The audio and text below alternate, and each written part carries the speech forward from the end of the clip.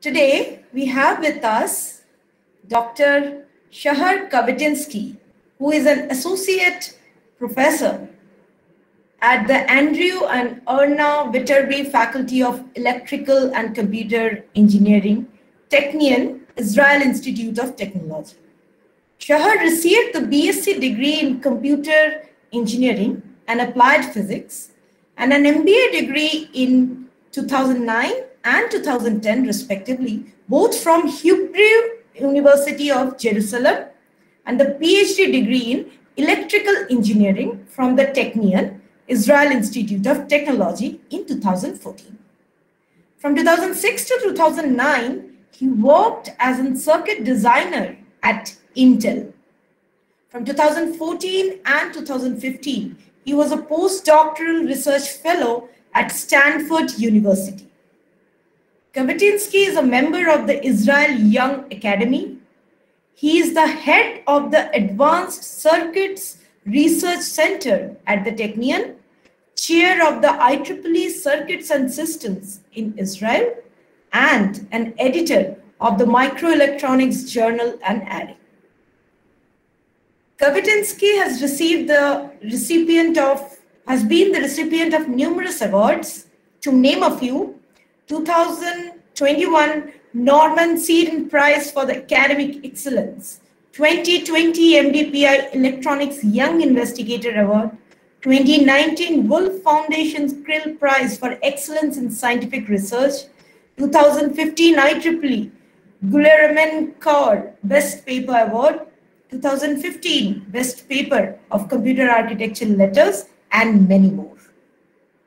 His current research interest is focused on circuits and architectures with emerging memory technologies and design of energy-efficient architectures.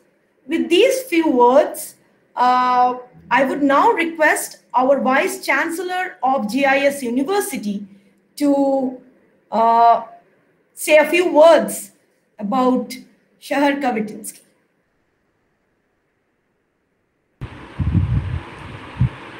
A very good morning to all of you. Shahar, although we have not met in person, we have been very much familiar with your works since your PhD times.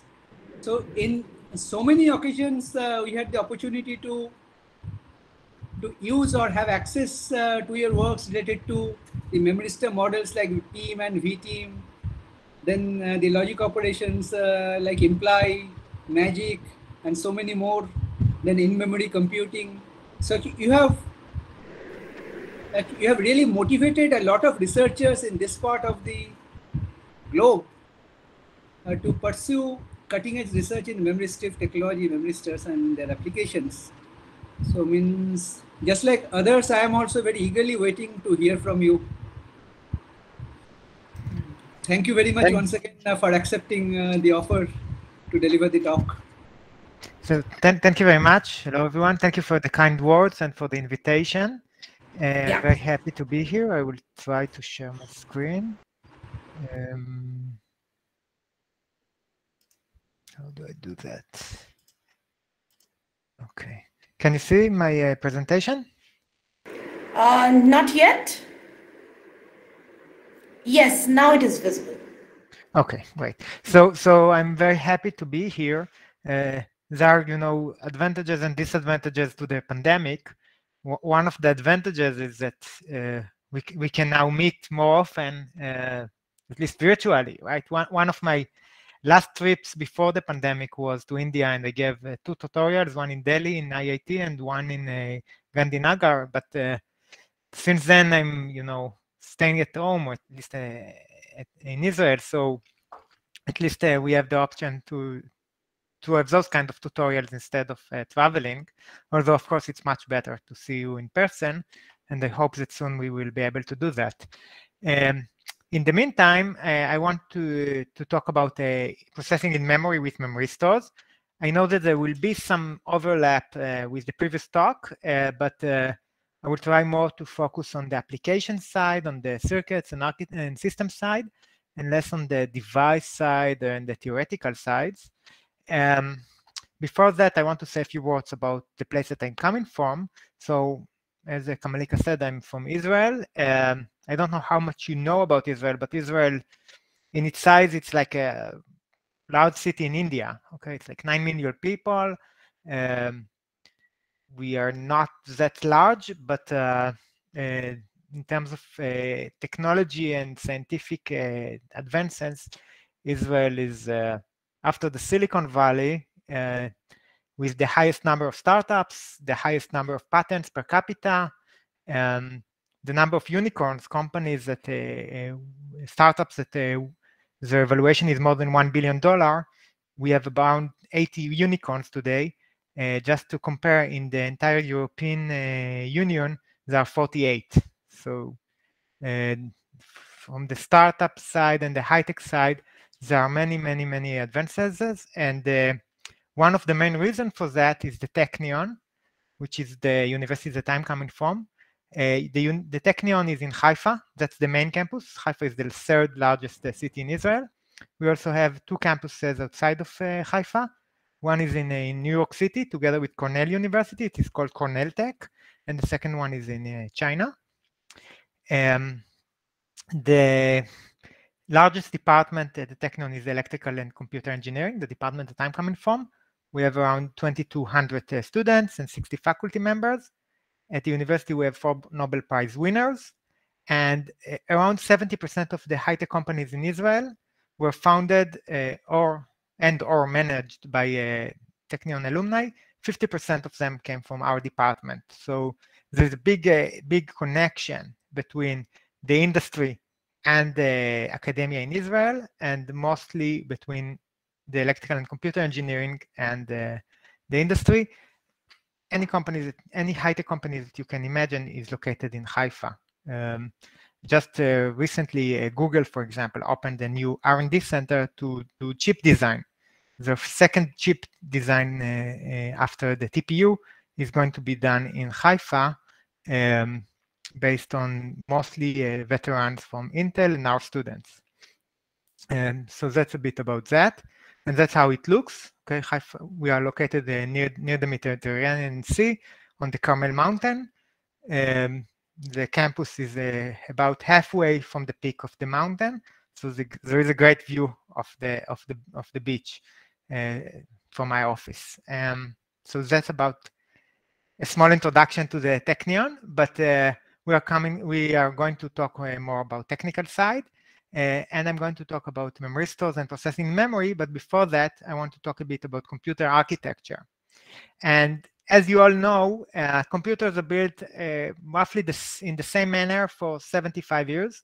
Since the early days of computers, the von Neumann architecture that separates the processing and the memory side.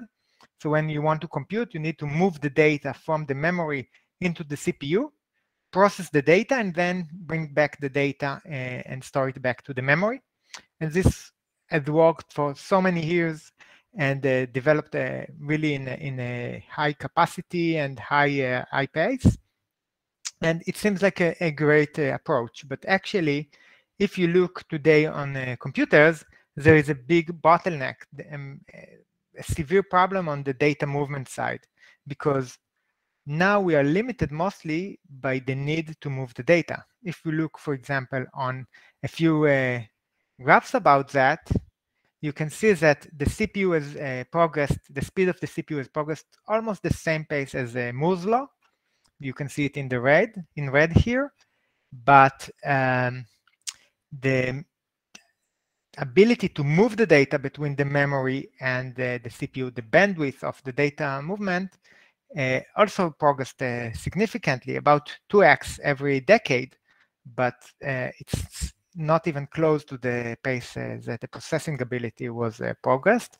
So there is a big gap between the ability to move the data, the ability to bring the data into the CPU, and the ability to process it. Just to get some proportions about that, for example, Google published a few years ago a paper about that, and they said that in their servers for different search things or Gmail or other applications, in some applications, more than 90% of the time is wasted for waiting for the data to come from the memory. So the processor can process, but the data is not ready yet in the processor. So more than 90% of the time, the processor waits for the data to come. And this is, of course, something that is very inefficient. And when we talk about energy, the problem is even much more severe, because when we look on the amount of energy that is required to go to the memory, it is orders of magnitude more than the energy to compute. So you can see here in the table, those are a few results that we generated from real hardware, in this case, a 45 nanometer, when I was at Stanford. And you can see that performing addition of two numbers is 0.2 picojoule.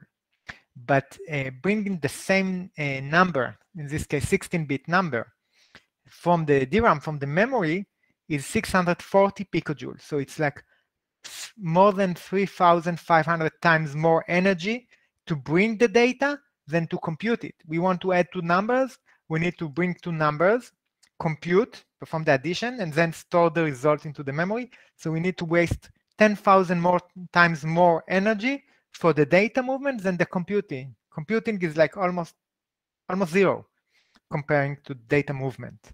And the only reason is that because we build the computers in this separation of the von Neumann architecture. Okay, so this is a big problem. It is called the memory wall or the von Neumann bottleneck, and it is a very well-known problem in computer architecture. And now the question is how we can solve it, or at least alleviate it and make it with much better numbers, right? And not like 3 orders of magnitude or 4 orders of magnitude more energy than computing. And at least one of the most attractive approaches is to move the processing into the memory. If we will be able to compute in the memory, then we don't need to move the data outside of the memory, and the distances will be much shorter, things will be much better, right? So this is it seems like a very straightforward approach. And since it is a straightforward approach, actually it was proposed for the first time in the 70s, in 1970. This is the first paper called A Logic in Memory Computer. You can see it in the references here as the first reference. In the 90s, there were multiple projects about that. Some of them are like active pages, and there was a big project in Berkeley called the Intelligent RAM. And even most recently, there were like a few other approaches on performing computation with DRAM. But most of those approaches were to take the memory and put a small processor close to the memory on the same chip. So at the end, it was another von Neumann machine, but with a smaller distance between the processor and the memory, and not a completely new paradigm. So it might reduce the distance, and by that reducing the energy, for example, from 3,000 times more energy to 200 times more energy. But the main problem wasn't changed. In the end, it is the same problem, and it's all about just changing the parameters values and not changing the concept. So I'm not going to talk about those approaches. I'm going to talk about something more radical. And the thing that is more radical is really to process within the memory using the same cells, the same memory cells, both to store the data and also for computation. And in order to do that, we need a different technology, because we can't do that with DRAM or SRAM. With DRAM and SRAM, we can't use the same cells also for computation, but with Memristors, we can. And I'm going to discuss how we are going to do that, and then to present the more architecture and algorithmic aspects of that, and understand what applications will benefit from that. And I'm going to show two approaches. The first one, and I think that you saw the basic circuits of that in the previous talk. The first one is to use digital computation. The idea is to build logic gates within the memory. So at the end, the way that at least from the mathematical point of view, we are going to do the same computation, but the architecture is different. And of course, there are a lot of implications to that, such as the programming model and the control, but it is digital. And the second approach will be to perform it in an analog manner using neuromorphic computing. And then we perform different operations that are more appropriate for artificial intelligence or for deep neural networks. You can find your own buzzword for that. So this talk is split into two parts. The first part is the Memristive memory processing unit, which is digital computation. And then the second part of the talk will be about accelerating deep neural networks using analog neuromorphic computing. So as I said, the basic technology will be Memristors. I'm not going to discuss all the theoretical aspects and the device things that you saw in the previous talk.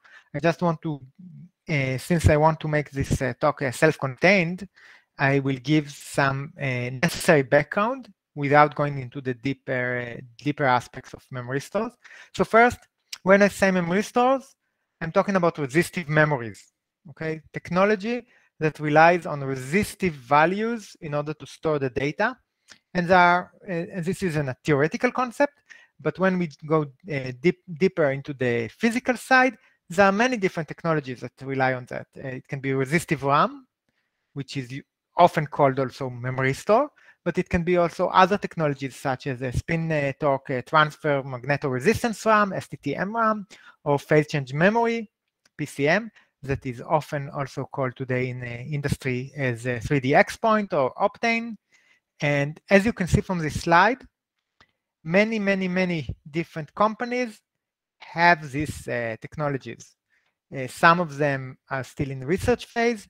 Some of them already have some products. The only large-scale product that exists today is in the phase change memory era with Intel, that are selling their Optane product, and it is very impressive. I mean, it's 1.2 terabytes of memory that is being sold, which is faster than flash memory. Okay, so there are existing products, although not widely spread, definitely not standard products, but in the embedded memory side, which comes in the kilo and megabytes, there are much more, both resistive RAM and STT-MRAM, and also some phase change memories. But for the sake of this talk, we just care about the resistive characteristic of the device. So what we need to assume about our Memristors are that there are two terminal devices. They store resistance, or the resistance changes according to the applied voltage or current across the device. I will give some background about resistive RAM, but everything that I'm saying here about resistive RAM can be also applied to the other technologies, and we have the different techniques for other technologies. I will elaborate a bit more about that in the next slides. So basically, our assumption is that when we apply current, for example, from left to right here, you can see here the black thick line, this represents polarity, the direction of the device. So in this case, the resistance will drop. Okay, so you can see here that for the same voltage, the current increases because the resistance drops. And at the end, it will reach some physical limitation, which is called low resistive state, or RON, which is the minimum possible resistance. And if we'll apply current to the other direction, then the resistance will increase. And you can see the same voltage, or we increase the voltage magnitude, but at the end, the current almost doesn't change because the resistance is increasing. And again, we have some physical limitation, which is the high resistive state, or ROF. And if we are not going to apply any voltage or current, then the resistance is retained unchanged. So it's a non-volatile device. When there is no voltage, the value of the resistance is unchanged, and we store data in the form of resistance. So it means that it is non-volatile, and you can see it from the hysteresis curve here, that if we want to understand what is the resistance, we can apply some voltage and measure the current. And if the current is low, it means that we are in the high resistive state. If the current is high, it means that we are in the low resistive state because the resistance is low. So that's the basic concept of the memristor. Again, different technologies will have some slightly different behavior, but it doesn't matter much for this talk. Of course, it is very important when we really want to do it in real life. But again, right, we will try to focus more in the higher level of abstraction. And memory stores are very attractive for memory. There are many advantages to memory stores when we want to use them as memories. They are all back-end of line of a standard CMOS process, so we can put a three-dimensional chip where we have transistors, and on top of them we have layers of memory stores. This was demonstrated multiple times, and because of that they are CMOS compatible. They are extremely dense. Okay, the size of a memory store is the smallest possible size of the CMOS technology, because it is basically a cross point between two metals. So it's just a cross point is a memory store. So we can put an array of metal wires. So it is the densest possible memory. We determine that with f square, so it's 4f square.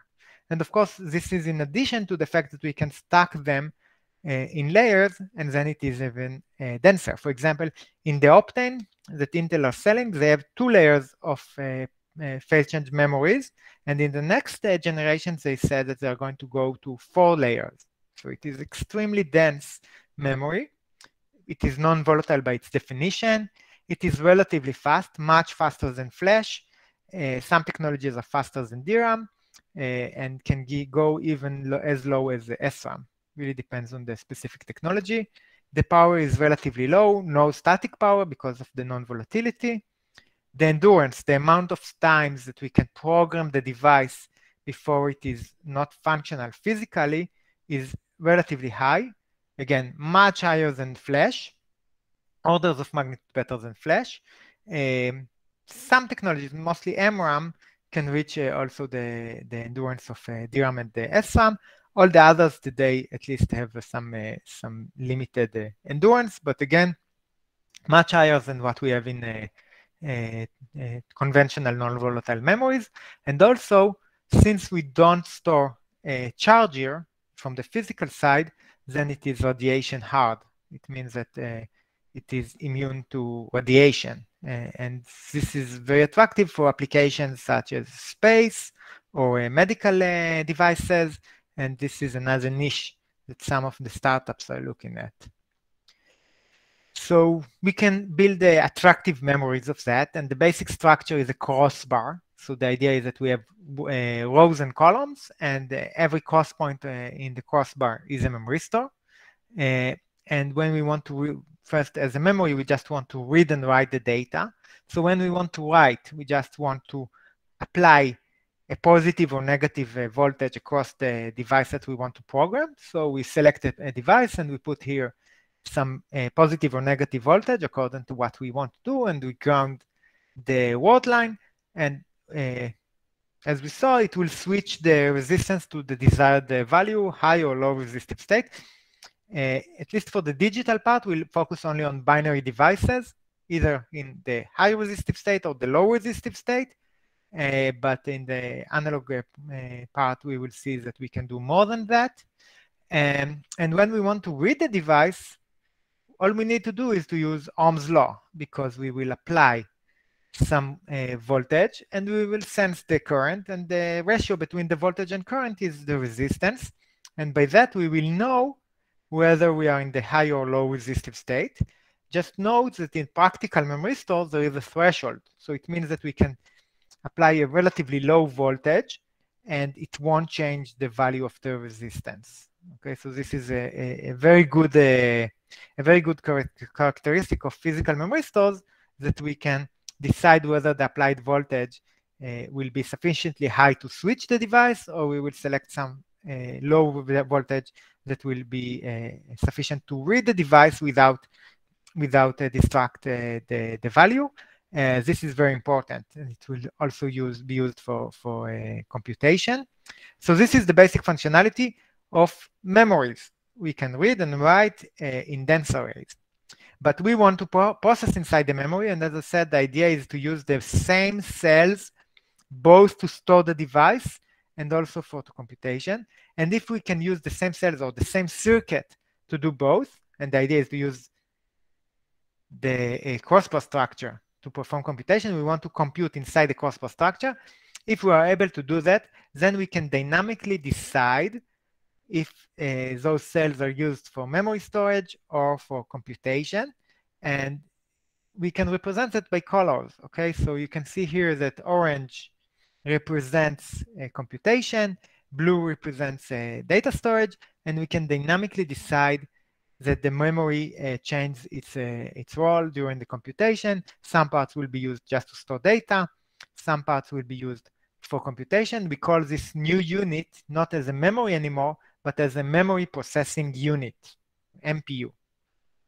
And this unit really processes inside the memory. And there are many ways. I'm just interrupting once, Shahar, here. Yeah. In the previous slide, does any of this architecture, this kind of architecture with RRAM and all, has been fabricated? Yes, I will show some experimental results. Yes. Okay. Okay. In like 3 slides. Thanks. So there are many ways to do that. I think that you heard about some of them in the previous talk, so I will just focus on magic, Memristor-added logic, and explain how it works, and then we'll just assume that it is some black box, that it is our main building block, and we will see how we are going to build architectures from that. Basically, a Memristor-added logic gate is a stateful logic gate. The idea is that the state of the stored data inside the memristor is also the logical values that is being used for computation. In this example, we will see a magic NOR gate, but I want to emphasize that we have many other gates that we can perform, both in resistive RAM and in other technologies. So it's not, I mean, I know that I did that as well during my research, that we focused on magic NOR, but actually we are now moving towards additional gates because we see that some additional gates are actually even better when we go into fabrication and real devices, at least for resistive RAM, and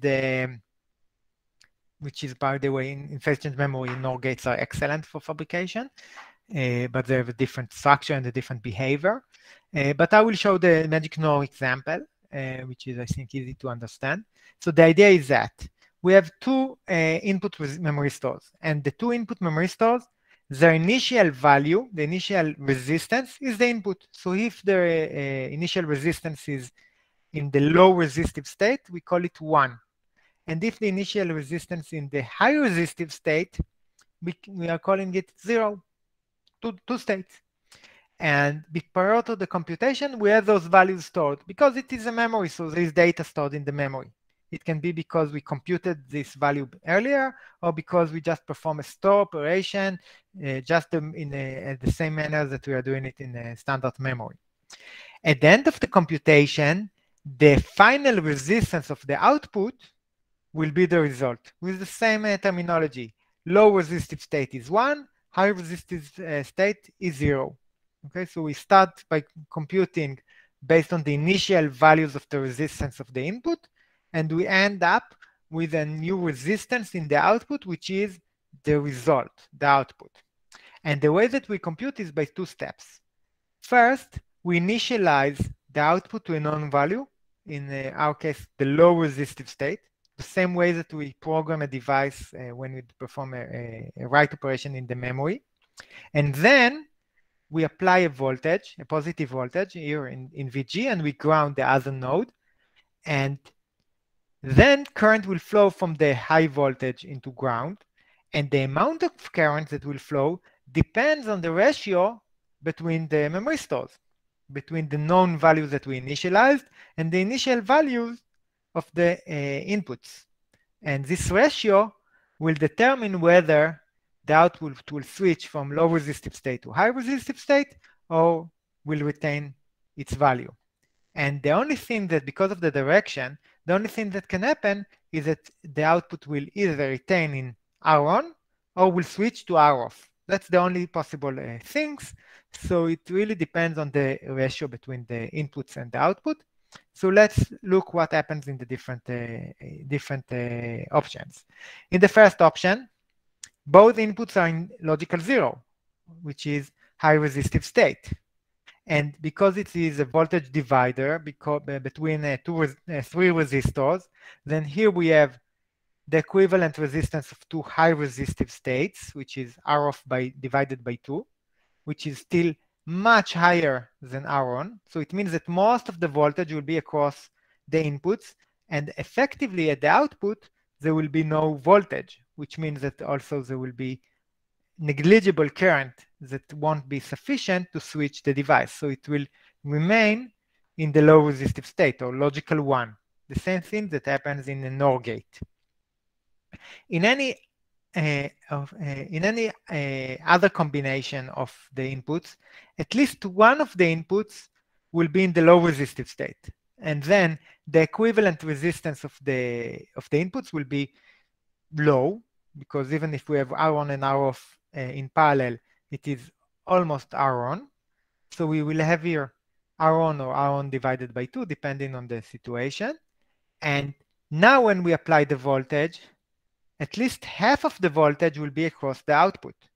And we'll select VG in a manner that VG divided by 2 will be sufficient to switch the device. So at the end of the computation, the output will switch to R-off, which is logical 0, the same thing that we want in a NOR gate. So we see that we have 4 input combinations, possible combinations, and in any combination, we will get at the output the desired value based on a NOR gate.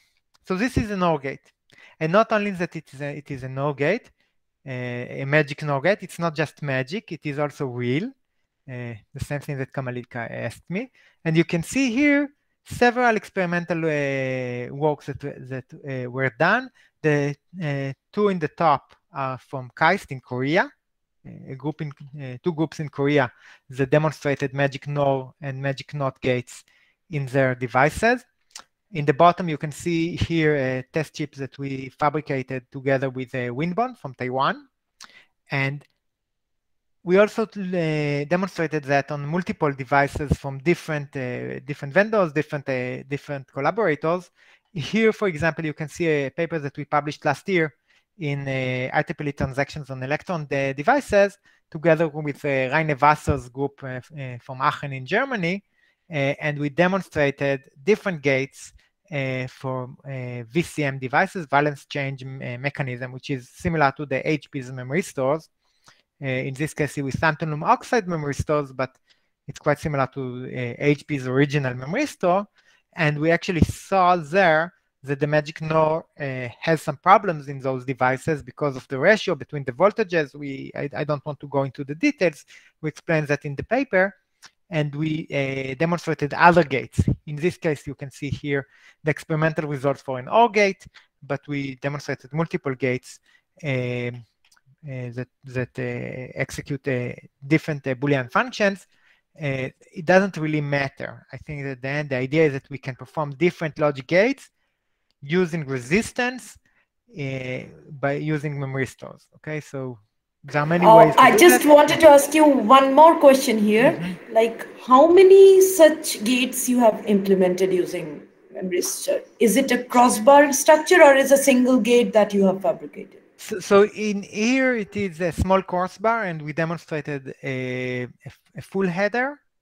That's like the largest implementations that we've done. We are now working on scaling it up. With Winbond, we actually had a 32 by 32 crossbar, but we had a problem with the crossbar, but not because of the logic, even for memory functionality.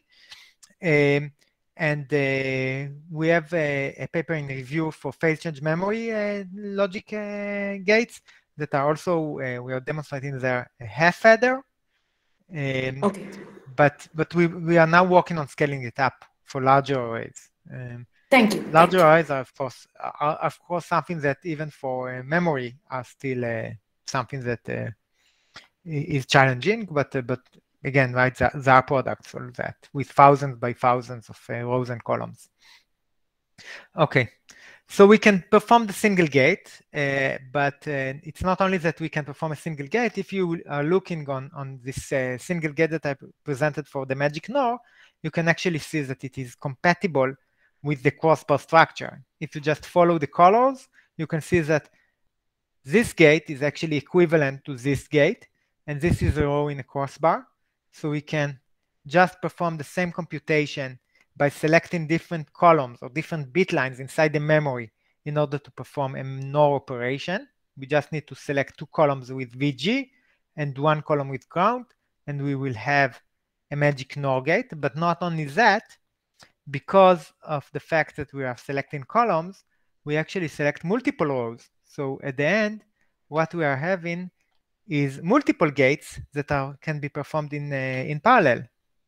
Okay, so it is actually a huge parallel machine that can perform numerous magic NOR gates, because we select the columns and many rows in parallel can be executed. And if we think about latency, for example, the latency to perform 1 magic NOR gate or 1 million magic NOR gates is the same. It's independent on the number of rows that are executed or number of gates that are executed in parallel. And we also able to deselect some of the cells. This can be this is shown in this paper. Although that I will show later, we think that it's better to use all the rows simultaneously in order to exploit the advantages of the MPU. And by that, we can really use the same circuit of the crossbar, both to store data and to compute. And not only that, doing it in a huge parallel machine. Okay, so we know how to do a magic NOR inside the memory. NOR, for example, is a complete logic family. It means that we can perform any type of operations that we want using this basic gate. It is unlike CMOS. In CMOS, if you want to use NORs to perform any computations that you want to do, you need to build a circuit based on NORs, and then you can implement, for example, an adder. In Magic, what you need to do is a sequence of NOR operations, one at a time, one step at a time. So if you want to do an addition, you need to do in the first step the first magic NOR gate, and the second one. But again, you can do everything that you want. So it's just, we can do any logic or arithmetic operation, and you can see here this hierarchy of operations that can start with simple logic gates like OR or XOR, and it can go to arithmetic operations such as addition and square root, and up to matrix multiplication, convolution, and basically anything that you want. It's just a matter of what is the sequence of NOR operations that you want to do. And with that, we can think about the machine that we want to build. And the machine that we want to build consists of a memoristic memory. It can be not only one array, but it can be multiple arrays. Usually in the memory, we have tens of thousands of arrays. Each one of them, as it's is let's say 512 by 512. In the Opten, I think they have 4,000 by 4,000, something like that. And we have those crossbars, multiple crossbars with their control mechanism.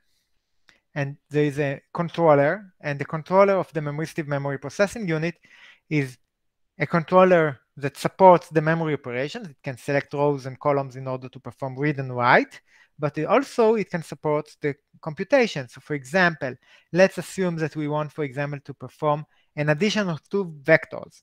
So we have the 2 vectors stored in the memory. You can see them. In a conventional von Neumann machine, what we will do is to read elements from the first vector, and we will read elements from the second vector, bring them to the CPU. The CPU will process, and the result will be stored in the memory. Let's assume that we want to store it here. And then, since we probably can't read the entire vector, if it is a large vector, we will do it one at a time, like either one element at a time or multiple elements at a time, but not all the vector. In the memoristic memory processing unit, we will do it in a different way. The controller will know how to perform this addition.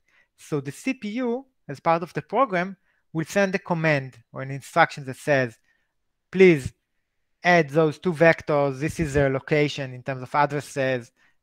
So you need to add them one to the other, and the result should be stored in this address in the memory. And the controller knows what is the right sequence of NOR operations that are required in order to perform addition. And let's assume that the sequence takes 4 cycles or four NOR operations. So the first cycle, it will select the right rows and columns in order to perform the first set of NOR operations. And at the second step, it will perform the second step of NOR operations that relies both on the results from the previous one and also for new inputs. In the third one, it will do the third sequence of NOR operations. And at the end, at the last sequence of NOR operations, the result will be stored immediately into the memory. We don't need to explicitly write to the memory because the outputs of the last set of NOR operations will be located in the right place in the memory without the need to explicitly move the data into this location. So we didn't move anything outside of the memory, and everything was done in parallel within the memory. It's all a matter of control signals without the need to read the data, to know what is stored inside the memory. Everything is done inside the memory. Okay, so this is very different than conventional processing. So we want to build such a system. And of course, building such a system requires many different things that need to be considered. For example, we need to build those circuits, right? As was asked, right? We need to design the circuit, fabricate it, see that it's working, fit a specific physical technology to the concept. And as I said, right, we saw that with valence change memristors, we can perform no operations, but we can perform O operations, for example. But with a CBRAM, for example, we can perform no operations.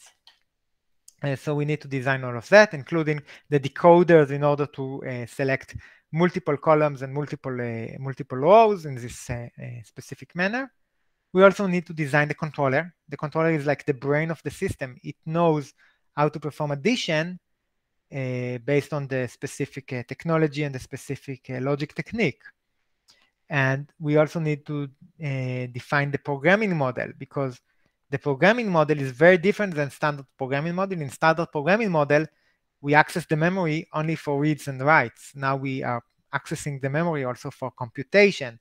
And this is something that at least now seems like something that the programmer should be aware of, or at least the compiler should be aware of.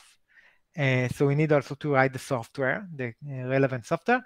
And we also need to think and explore what are the applications that will benefit from such a system, because we need massive parallelism. We need the data to be stored in a specific manner, because otherwise we won't have the parallelisms that we want. And not all applications have this structure. And we also want the computation to be a relatively short sequence of no operations, because let's assume that, for example, we want to multiply two numbers. Multiplying two numbers requires hundreds of no operations.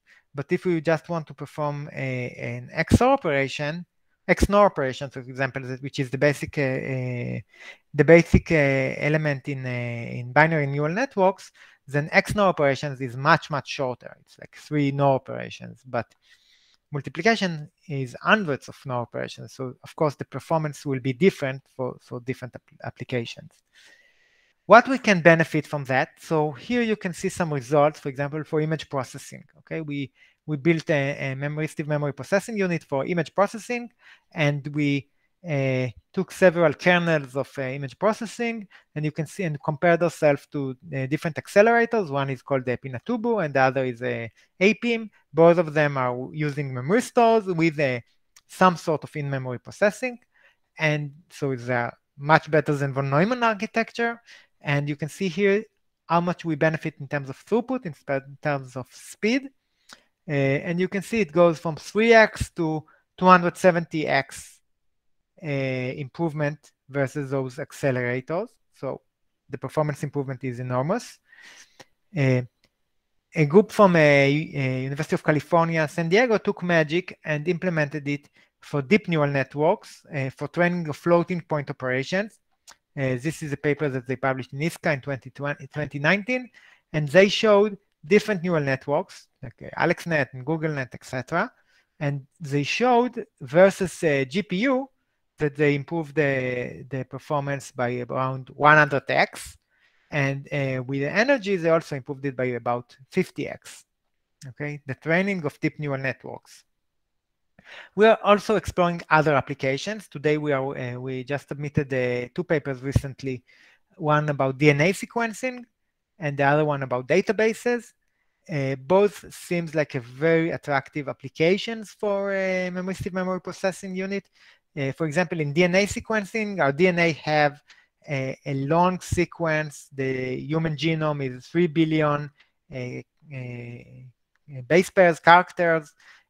Each base pair consists of 1 out of 4 possible characters. So you can represent each element in the DNA using only 2 bits. So the basic operations are simple logic operations. But on the other hand, we have 3 billion of those that needs to be compared in parallel. So it seems like a very relevant application for the memristive memory processing unit. Same for databases. In databases, we have hundreds or thousands of gigabytes, sometimes even more, of data that has a tabular structure, for example, names of people and their IDs and their age. And we want to look for something, for example, for a specific person with this ID. So we need to search through a large amount of data, but performing the same operation in a structured structure. So we can benefit from the parallelism, and everything is done inside the memory because it is a very large memory. And so we showed how we substantially reduce the amount of reads in databases by performing filtering and aggregation inside the databases. So I hope that those papers will be published soon. Let's cross our fingers. Okay, so we understand what is the basic concept of the memristive memory processing unit and what applications will benefit out of that. I want to focus on one aspect of the many different aspects that I've mentioned that should be explored, and which is the controller. So the controller is the brain of the system. On the one hand, it supports the regular memory operations such as read and write, but it also needs to support the computation, to support the sequence of no operations that are required in order to perform a specific task. And we wanted to exploit the parallelism, maximize the parallelism that we can. We can build it to optimize different aspects, such as the latency or the throughput or the area or the energy. It is whatever is our design guidance. And another thing that is important is that since the memristive memory processing unit is a memory, we need to make sure that we also manage our memory. We can't just perform computation everywhere we want because there is data there that might also exist there for other purposes. So we know that we want to exploit parallelism. In order to exploit parallelism, we need to make sure that our gates are aligned. For example, here in the left side, you can see 2 gates that are aligned on the same columns. Input 1 is aligned to the other input 1, input 2 is aligned to the other input 2, and the output is aligned to the other output. If we want to perform 2 gates that are not aligned, then it means that we are not able to perform them in parallel. And then they will require 2 separate steps, which means that the performance will be lower. So we want a controller that will exploit the parallelism. So the first thing that we've done was to develop a tool that was called Simple Magic. Simple is synthesis and in-memory mapping of logic execution of magic. And this tool was for a general computation. It received an arbitrary function written in using the ABC synthesis tool. And the ABC synthesis tool is a general tool developed in Berkeley for CMOS logic synthesis. So we forced it to work only with no and not operations. And we got a netlist of nores as the functions that we want to explore, to perform. And then we used an optimizer that optimized the performance. So it found the right sequence of node operations and the right mapping into the memory in order to reduce the latency, to reduce the amount of node operations that, or the sequence, the shortest sequence of node operations that is required. So just to understand how it works. So for example, if we want to implement a full adder, so a full adder can be implemented, for example, with 11 NOR gates. Actually, it can be also implemented with 7 logic, with 7 NOR gates, but in the paper we demonstrated it with 11, so I will stick to this example. So the optimal sequence of operations is this. At the first step, first we store the data in this manner. We have A here and A here, B here and B here, and the carry in is stored here. This is the array. Okay, the array requires 10 rows by 5 columns. Of course, the array can be much larger, but this is the minimum required area to perform the full adder. We can't, at least if we want to optimize latency, this is the optimal size.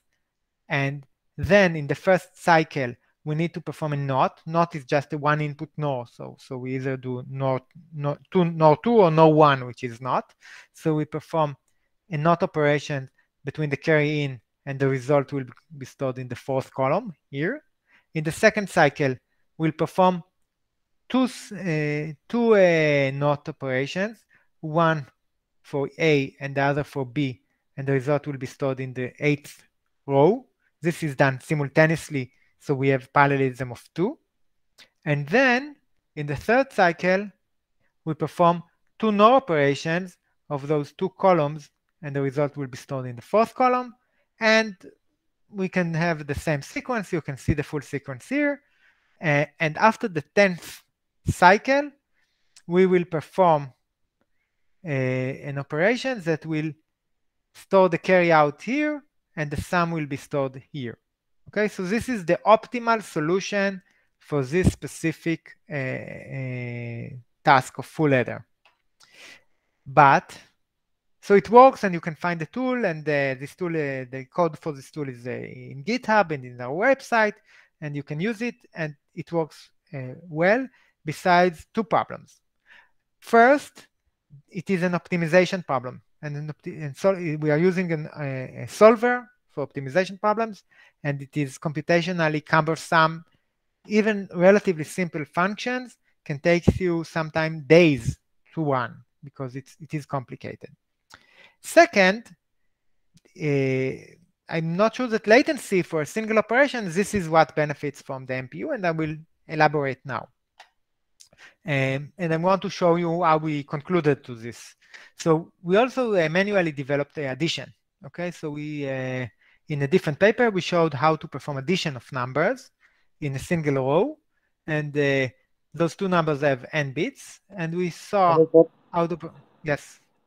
Sorry to interrupt you, but can you go to previous slide?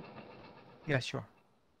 Sir, if we want to implement some other function, then again we have to decide where to put those inputs.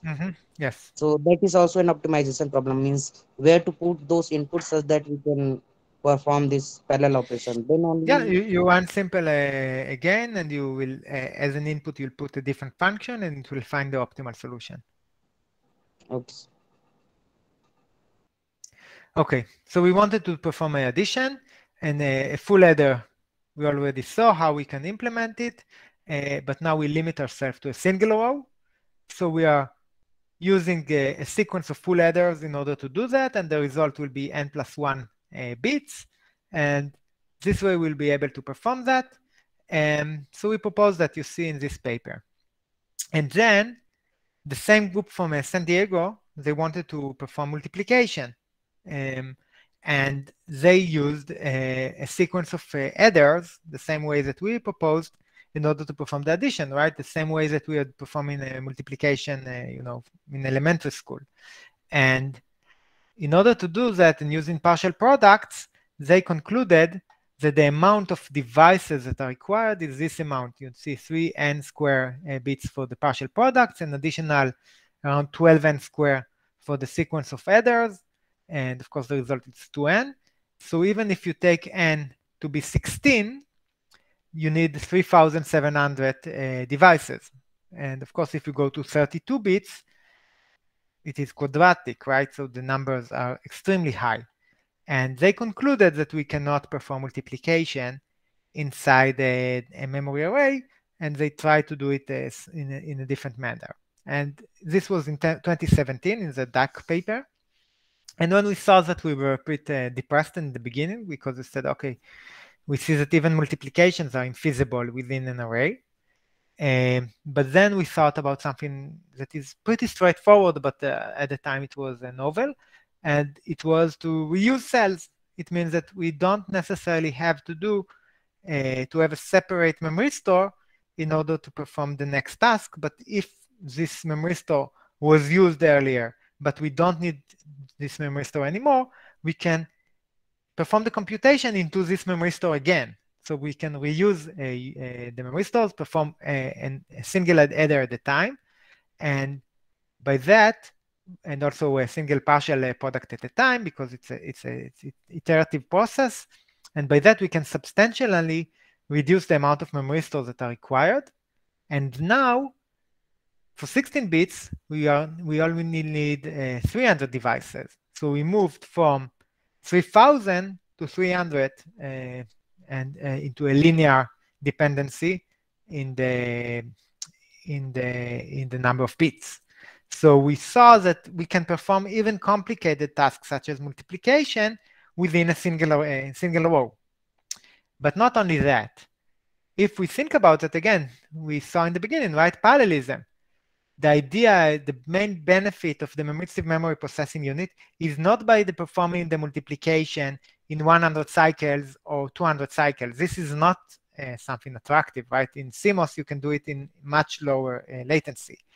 But if you want to do multiplication with standard von Neumann machines, even great vector machines can perform tens of multiplications in one cycle.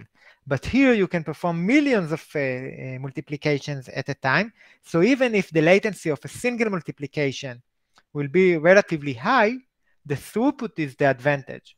The parallelism is what we want. And with this conclusion, we developed a new tool that is called Simpler Magic. Synthesis and in-memory mapping of logic execution for throughput. And the idea, the figure looks the same, but the engine is very different. Again, we start with getting a netlist based on NOR and NOTS operation, but now the mapping tool is not an optimizer. It limits itself to a single row. It can find the right reusing of cells, when to reuse the cells, based on a specific physical limitation, like a specific limitation on the row size. And another thing that we improved was not solving an optimizer, not using an optimizer, but to use heuristics. We showed that even using heuristics gives us, even if not the optimal solution, it is close enough. So we might lose 1 or 2 cycles because it's not the optimal solution, but at the end, because we gain from the parallelism and not from the specific latency, then this tool can run in 1 second or 2 seconds, even for complicated functions, and it gives us a good enough result in terms of latency. And so this is what we believe that is the right approach to limit ourselves to a single row and to improve things for throughput. Okay. So what are we working now in this project? First, as I've already mentioned, we are focusing on different technologies, mostly doing experimental work. We have a paper under review for phase change memory. We have some initial results for CBRAM. CBRAM is also another memristive technology. For STT-MRAM, we had a paper. I'm not that excited about performing magic with STT-MRAM because the ratio between the low and high resistive state in MRAM is relatively low. So I'm not sure how feasible it is with those technologies. But with phase change memory, we have excellent results, experimental results. With CB-RAM, we also have very nice results for Magic NOR. So this is one aspect. Another aspect is reliability. As you all know, memories in general have a lot of problems in terms of reliability. That's why we use error correcting codes, for example, and we already discussed the endurance problem. So we are developing different error correcting codes for processing in memory.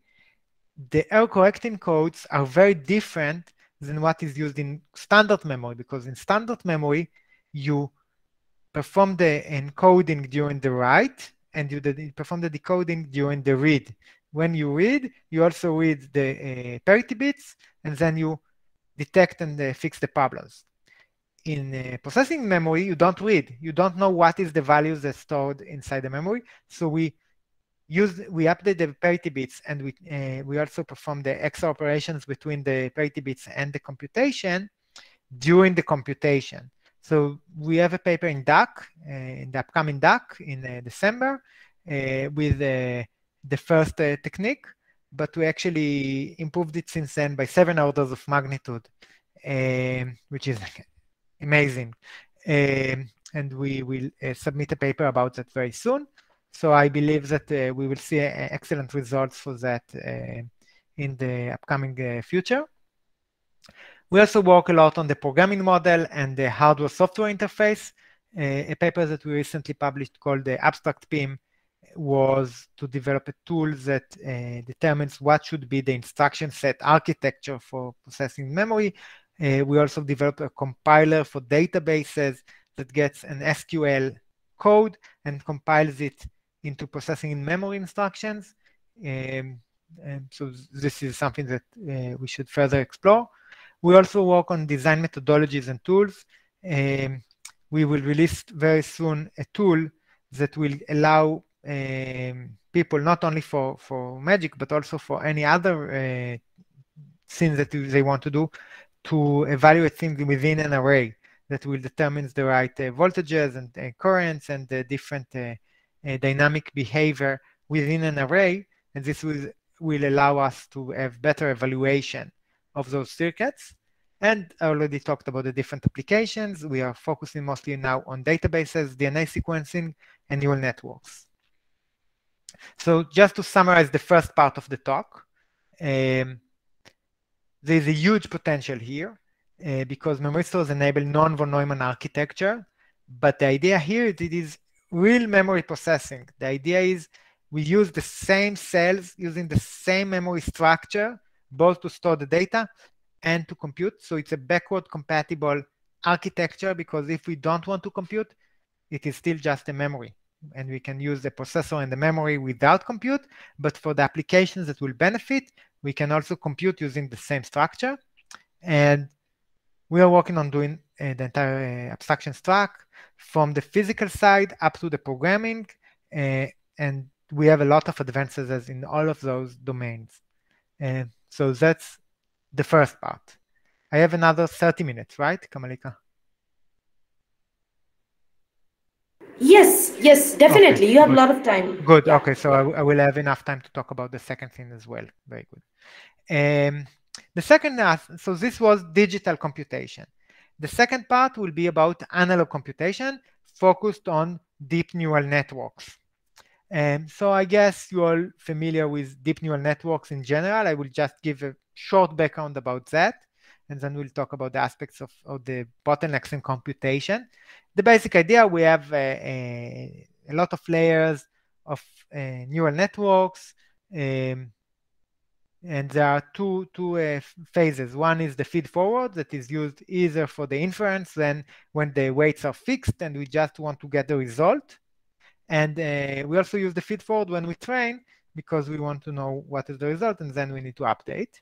So we go one layer at a time, perform some convolutional tasks or fully connected, and we also have things like pooling, and then we get a result. If we are doing training, then we get a result and compare it to the real result, like the ground truth. For example, we put a picture, and if we got the result that it is a dog, but the original picture was a cat, then it is an error, and we determine the error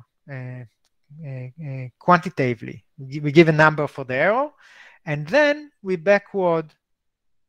perform back propagation and fixing the weights according to some algorithm. And this is called back propagation.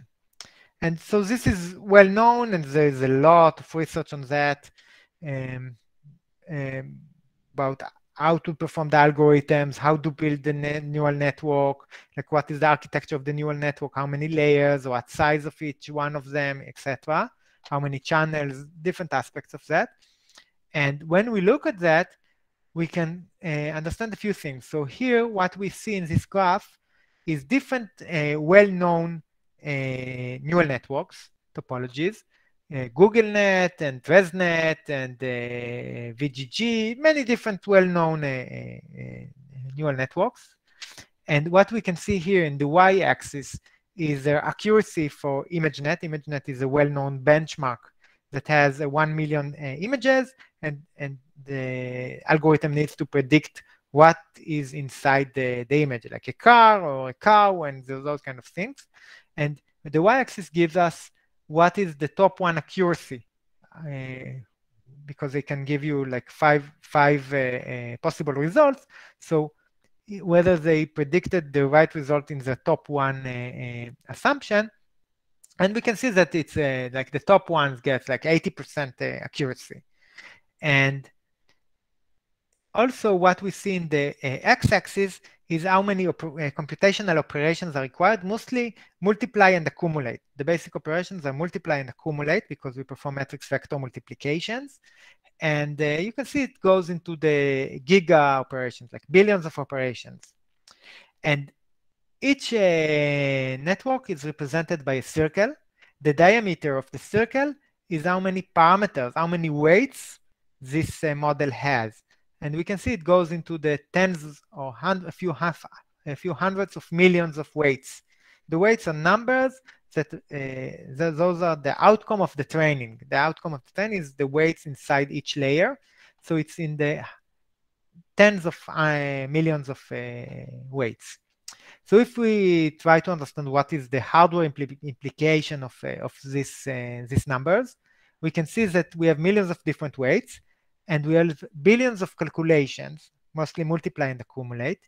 And the weights, the calculations are done usually in a CPU, right? We need to put for multiplications and additions, and the weights are stored in the memory.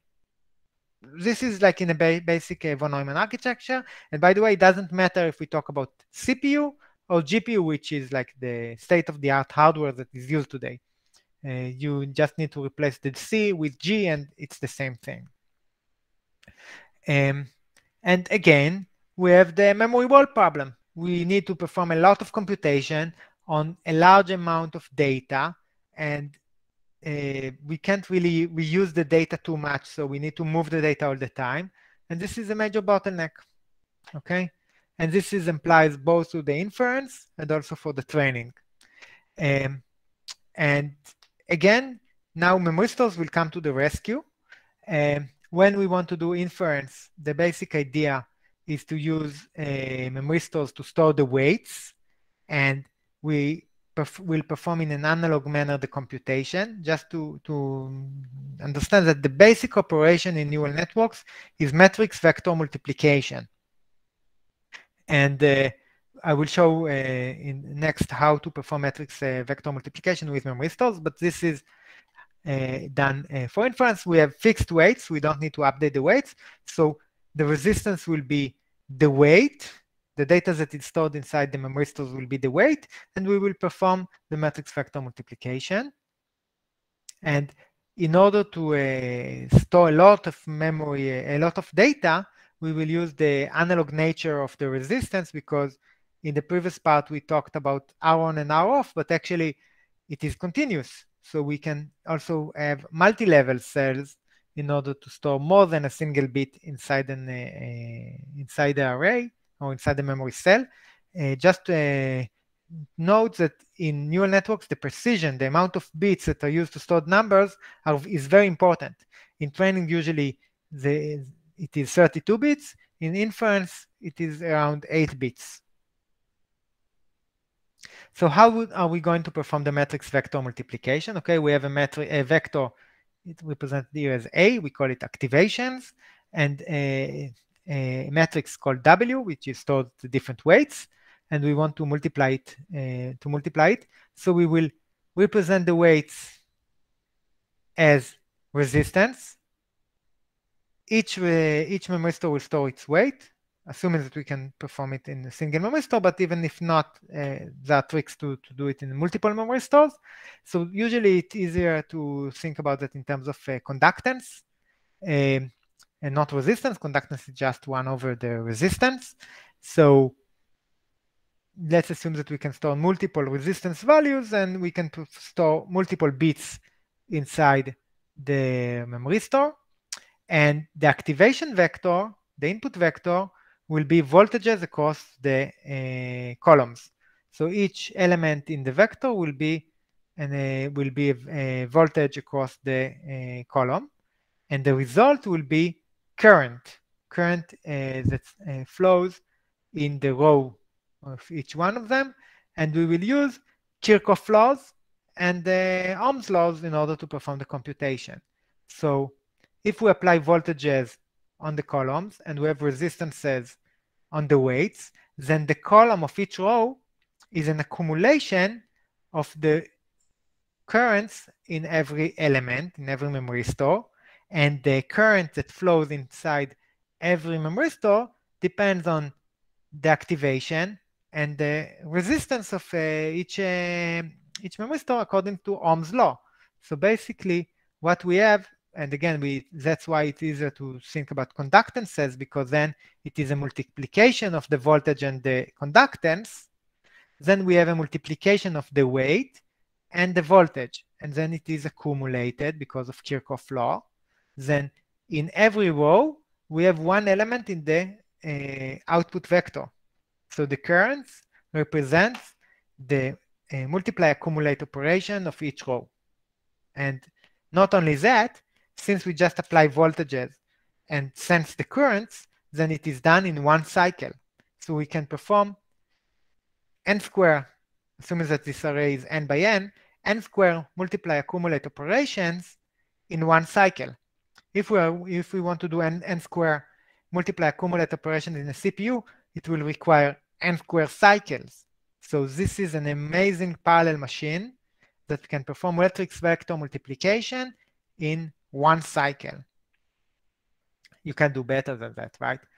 And now comes to we need to think about the details. For example, how we are going to represent the data, because it's not necessarily possible to do everything really in an analog manner. Maybe we can go as low as 1 bit per memristor, or we can perform it with multiple bits in the memristor. But definitely there is a limitation because we have signal to noise ratio at the end. So we can't just assume that the precision is infinite. And so there are many works on that. Some of them assume binary devices, some of them assume a fixed amount of bits, some of them assume a complete analog device, but then you need to compensate on noise and the different problems that exist. And the same goes to the activation voltage. It doesn't really matter much. There are a lot of new tricks in order to do that. If you have limited precision in the memristor, then you might need externally to perform shift operations in order to go to the right precisions that you want. I don't want to go to the details, but it's a all new thing that need to be considered. So this is for the inference or for the feed forward. When we want to do training, then we also need to support the backward propagation, right? Because we entered as an input an image and we predicted something that is wrong. In this case, the image showed 2, but the prediction was 7. Then we need to back propagate something that updates all the weights to a different value in order to improve the accuracy based on some algorithm.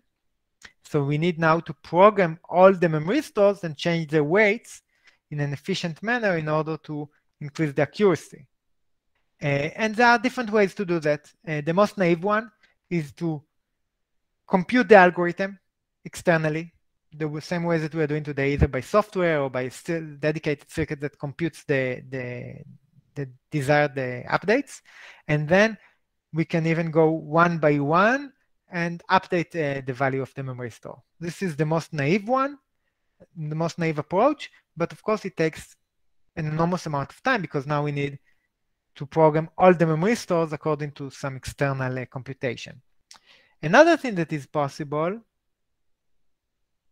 is to really do it inside the memory, and this is something that we first proposed in this paper. The idea was to perform both the backpropagation and the weight update inside the memory. So first, the backpropagation itself is quite easy. Since everything is symmetrical in the crossbar, then we just need to apply the voltages in the rows and to sense the currents in the columns, and then we can perform the backpropagation itself. But the more complicated thing is to perform the weight update. So we need to execute the algorithm, the weight update algorithm, and we also want to do it in a precise way. So the most basic algorithm is gradient descent. The idea is to compute the gradient of the error function, and then based on that we need to update. So usually by multiplication between the error and the input. Okay, so we need to determine the error, and then and the input is known, and perform the multiplication between of them. What it means is that if, for example, we have a larger error, it means that we need to update the weight in a larger manner, which makes sense, right? If the error is large, we want to make a bigger step in the weight update because it means that the weight is not updated enough.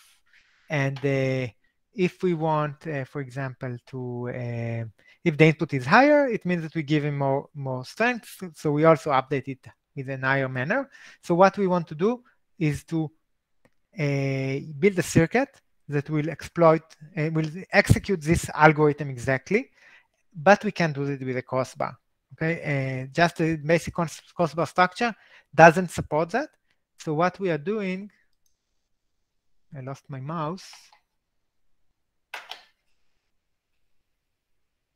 So what we are doing is we modify the crossbar structure and we add 2 transistors per memristor. So you can see here the circuit.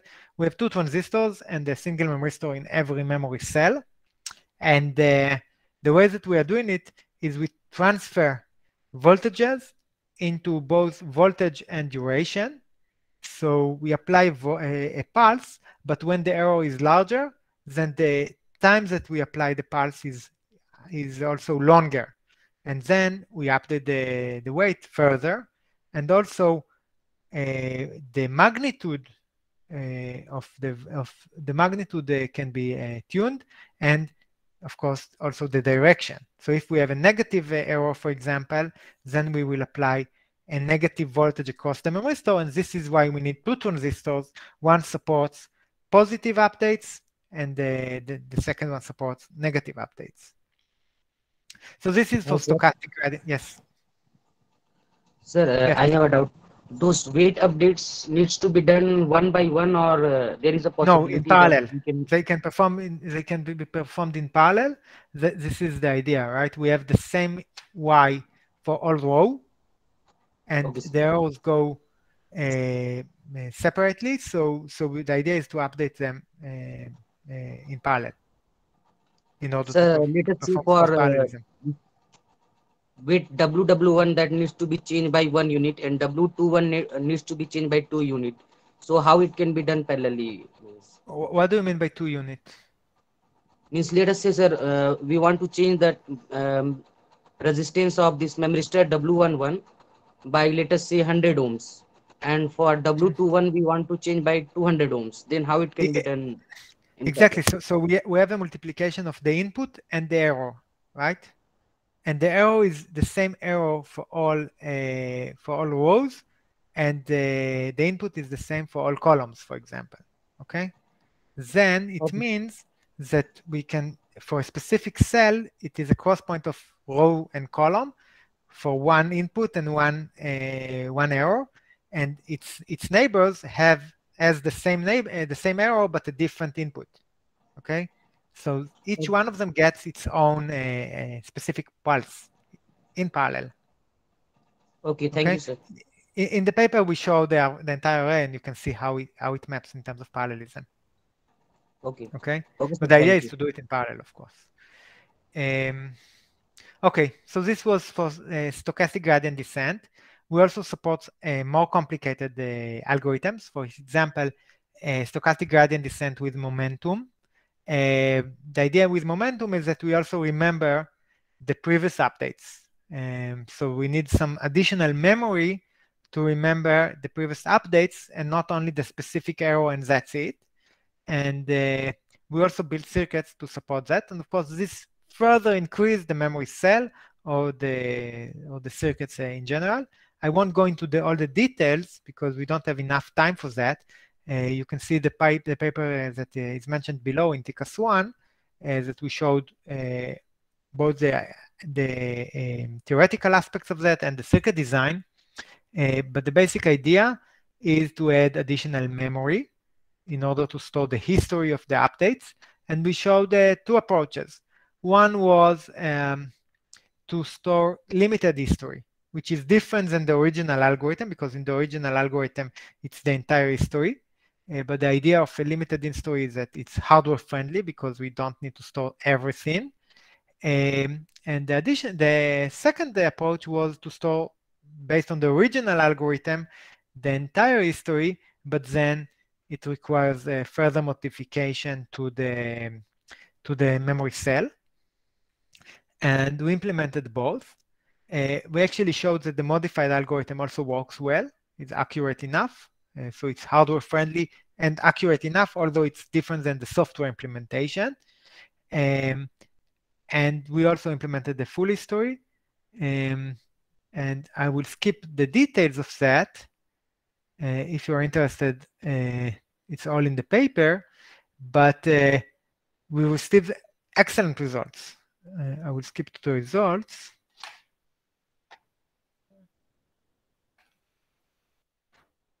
Okay, you can see here for MNIST, for example, for digit recognition, that in blue you can see the software implementation running on a GPU in the standard manner.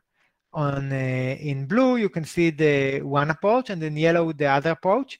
And you can see that in terms of accuracy, the results are very similar to the original software implementation, which is like the most accurate possible implementation. But in terms of speed up, in terms of performance, we compared our results to GPU, and you can see that we improved by 2 to 3 orders of magnitude the speed, because we have a large amount of parallelism and everything is done inside the memory without the need to move the data between the memory and the GPU in that case. So improve by 300 to 900 times the speed of the training. And this is crucial because training today can take weeks, days to weeks for large networks. So if we improve it by 100x, this is important. It's moving from days to minutes or to several hours. It's very important. So that's about how to support training with Memristors.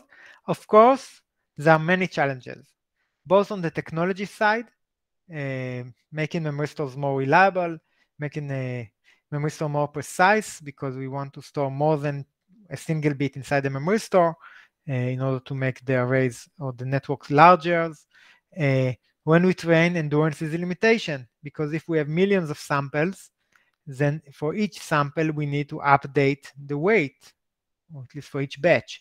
And this requires a lot of writes into the Memristor before it is even functional for inference. In terms of the architecture, there are a lot of challenges there on how to utilize the hardware, how to make sure that, for example, the transition between analog computation into the digital result is not becoming the overhead. Today, the ADCs and DACs, the analog to digital converters and digital to analog converters, became dominant in terms of power, in terms of area. So this is another big challenge. And this is a all new field that is widely explored, and there are many challenges there and a lot of opportunities here. So what are we focusing now on this domain? We are working on low precision networks, networks with only binary weights and binary inputs, or ternary, like -1, 0, and 1. We are developing algorithms. We have a paper that I hope that will be published very soon about how to perform training with binary neural networks using stochastic behavior of memristors. So it is both developing an algorithm for training and the right circuit in order to perform training for binary neural networks. We work on programmable accelerators that support multiple networks. We work on neuromorphic data converters. You can see the circuit here of an analog to digital converter, in this case 4-bit analog to digital converter that is based on neuromorphic computing. We have multiple papers about that. We also work on different non-deep neural network architectures, such as spiking, deep belief networks, and a new project that we recently got with some collaborators in Europe. It's a large project by the European Union, is using stem cells in order to build neuromorphic systems. So the idea is not to use memristors and transistors, but to use stem cells in order to perform the computation. One last thing that I want to mention is that there are many memristors out there. One attractive technology that we are exploring is a commercial technology. Together with TowerJazz, TowerJazz is a foundry. It's a large company based in Israel, but has a foundry is also in Japan. They acquired the Panasonic foundries a few years ago, and also in the US by acquiring a company called Jazz. And we are working with them using their flash technology. They have flash memories.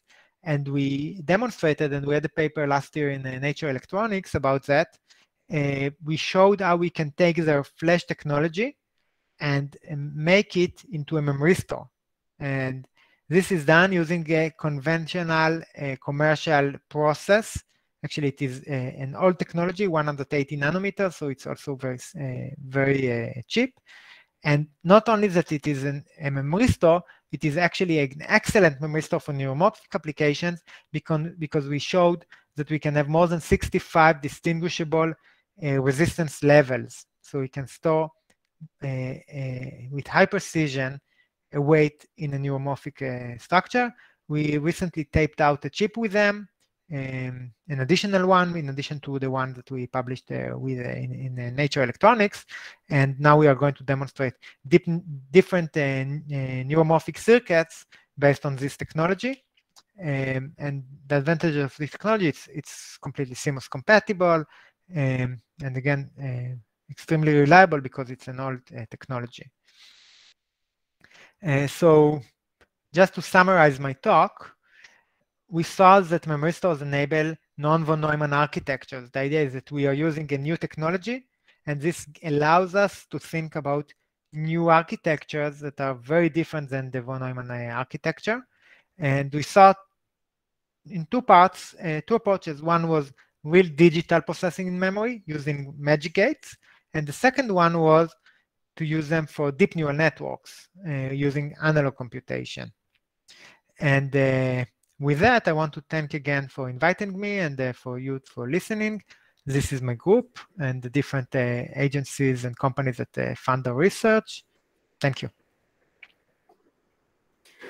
Thank you very much, Shahar, for taking us through this journey of Memristor with various fascinating applications and to see that everything is coming to reality. So thank you very much. So we want our participant to ask questions now. Yes, please.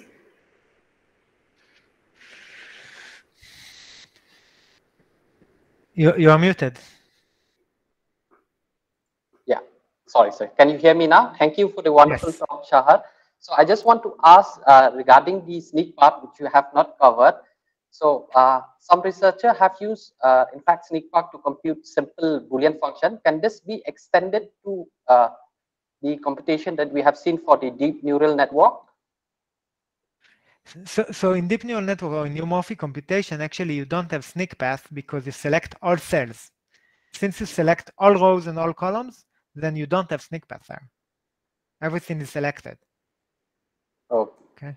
So we need a But more if you control. select in some, but if you select some part of the array, for example, let's assume that your layer doesn't fit well into a single array, then you might have sneak path, but actually, at least with the Y-Flash, we saw that we can compensate on that. Okay, just a follow-up question. Are there any sneak path in the Y-Flash Memristor? Not too much. So it's extremely non-linear, so there is not too much sneak path. It's negligible, at least for the arrays that we used. Okay, thank but you. Shar, Thank I have a related question. I have a related question. Actually, in a neuromorphic array, so as you are saying that there cannot be any sneak path because you are applying voltages to all the rows. But can't there be some reverse current flowing through some of the memristors, depending on the input voltages that we are applying? No, because since you apply on all rows, you really apply, then the direction is only through, you have ground on the rows because you want to sense currents. Then the direction is you either will have current or you will have low current, but it's all on the same direction. No, like what I'm saying, suppose A1, A2, A3 were the inputs. Suppose A1 is much larger than A2. So can't there be any path from where current can flow from A1 to A2 via through some No, memristor? because you have ground also. Everything is positive, so you have ground in the sense amplifier. Okay. Because of the sense amplifiers. Right. Any other questions? I'd like to ask a question. This is Shushmita Zupale here. Hi. Hello, Shar. An excellent talk. Because of the variability and other things, what about having fault-tolerant designs for these, especially for the advanced applications that you've been working on? I think that fault tolerance design is something very important. I don't think it was researched too much. As I said, in terms of reliability, we started to explore different aspects of that, but there is a lot to do there, definitely. Thank you. Thank you. Yes, please. Next question. Hi, Sire. This is Manav from ISI Kolkata. Thank you for a wonderful talk. So my question is, while designing PIM, complex peripheral controlling network is using. So is there any directions or any roadmap that what will be the preferable size or area of the peripheral networks in comparison to the crossbar area, in terms of cost, area, or power? So it's an excellent question because it's a very important issue. My short answer will be as low as possible, right? But I don't have a fixed answer. So it's important to know that even in standard memories, the peripheral circuit sometimes goes up to 50% of the area and the power. So we start with a bad starting point, right? But I think that at least for magic, I have an echo. At least for magic, maybe you should mute. Manav, can you please mute yourself? Yeah, okay, Yeah. good. So I think that at least for magic, the controllers that we designed so far, I mean, the additional functionality for processing is not that high. And also in terms of the peripheral circuits, but this is something still that, of course, we need to make sure that it's not becoming, the real issue. In neuromorphic computing, it was shown already that it becomes the bottleneck. Mostly the analog to digital converters became the bottleneck, and this is something that there's many ways to tackle that. For example, there's the Stanford approach that to reduce the precision, to move to 1 or 2 bits, and by that ADCs become small, but then you lose accuracy. So it's all a trade-off. Any other questions? Thank you. Yeah, Shah, this is Shoikat here from JS University. Fantastic talk. I've really enjoyed this one. I have a question regarding the imaging. As you know that the Nikon and Canon, Vicelander, as well as the other companies, camera companies, those were there like Hasselblad, Mamaya, they are developing a stacked CMOS image-based sensors. Is it possible that the CMOS and Memristor have got a hybrid integrated pixel sensors, and that can be substrate coupling with the BiCMOS technology to get a great output in the imaging technology? So actually, this is something that we thought of and we are looking at because I think that for neuromorphic applications, it might make sense. Mostly with like the analog to digital converters based on neuromorphic computing, for example. That's what we thought. We had some discussions with Samsung, for example, about that.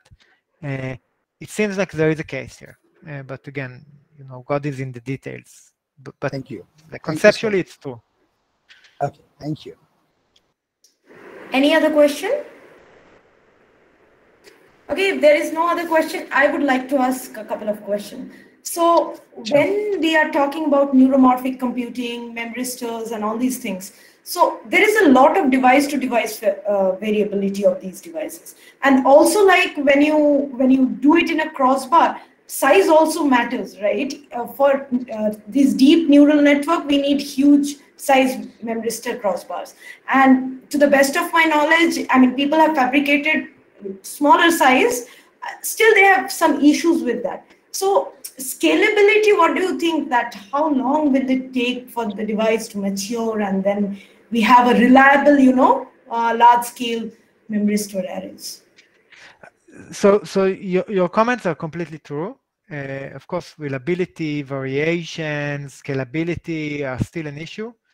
Just to understand, I said that there is one large-scale product, Optane, but the rumors are that Intel are losing money about that because the yield is too low, so they need to throw away too many chips because they're not functioning when they fabricate them. But I heard in the questions for the previous talk about that about commercialization and what will happen, because it started in 2008-ish, and it is still not standard. And I heard a couple of years ago we had a conference about memristors, and the last talk of the conference was given by Boaz Eitan. Boaz is the founder of a company called the Seifan that was acquired. Then it was one of the first flash companies in the 80s, and he talked about flash. He didn't talk about Memristor, but it was like the closing session, because we wanted a talk about showing what takes a new technology to emerge and become commercial. And he talked about how flash started at the end of the A70s. I mean, my PhD advisor graduated, I think, in 76, and his PhD was about flash or floating gate transistors. And then he moved to Intel, and he worked for several years about what later became flash. And flash technology was developed in the end of 70s, beginning of 80s, but it became really widely used in 2000 and something. So it took more than 20 years to make a technology that was working in labs and make it something that we put in first in the beginning. It was in the USB stick, and then it became, you know, now it is used in mobile phones and in laptops. We all use them as SSDs. Even 5-6 years ago, SSDs with flash were extremely expensive and unreliable, but now this is what is the standard for laptops. So new technologies, it takes a lot of time for them to become, you know, something mature and stable.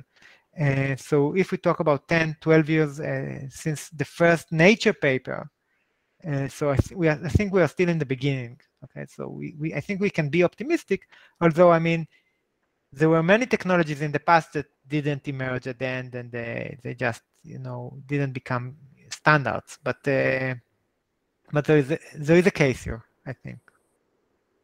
So we are very hopeful that this technology will do something good in near future, definitely, because it has shown its potential in this 13 years or so. So hopeful. I think there is a consensus in industry that there is a case for resistive memories. I think the debate is whether when it will be commercial, economical, like how companies then they don't want good technology, they want technologies that will give them a profit.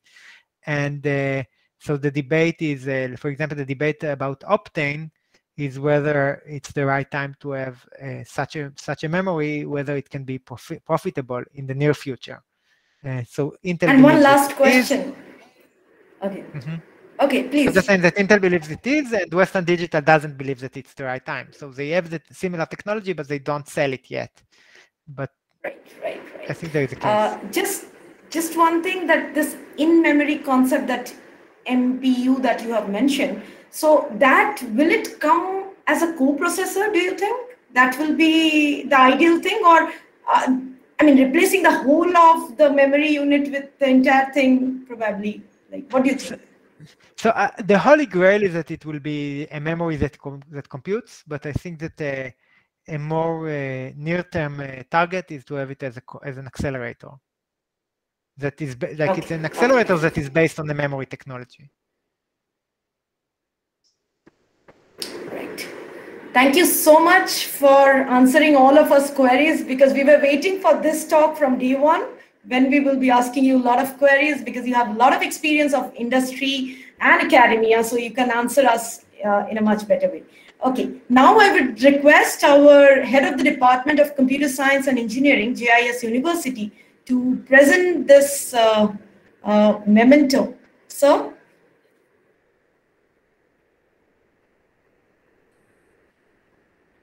Am I audible, Shahar? Yes, you are. Yeah. Thank you so much for giving your wonderful session. It's a kind of industry and academia collaboration, and you people are doing fantastic jobs. And coming the days, we are also waiting for the new technology which will come now, laptops as well as the desktops, even in the imaging technology also. So very small appreciation and regards from the JIS University School of Engineering to you. Please accept this. Thank you very much. And a small digital e-memento for you. I hope in near future, definitely we'll keep in touch with you. And as soon as the pandemic will be over, definitely we would like to call you, or we would like to invite you to visit our university. So thank you so much. It's over to Dr. Datta. Thank you so much, Professor Maiti, for this. Shahar, once again, I thank you so much for spending this time with us. With such a short notice, you agreed and gave us a wonderful talk. Thank you. Thank you. Thank you. And one last comment, I would look forward to Shahar to have some collaborative works with us, our groups in the future. It's a pleasure. Thank you so much. Thank you. Thank you. So we end this session today with this talk, and we will be meeting again at 2:30 for the final talk by Shubham Shahai from IIT Kanpur. Thank you.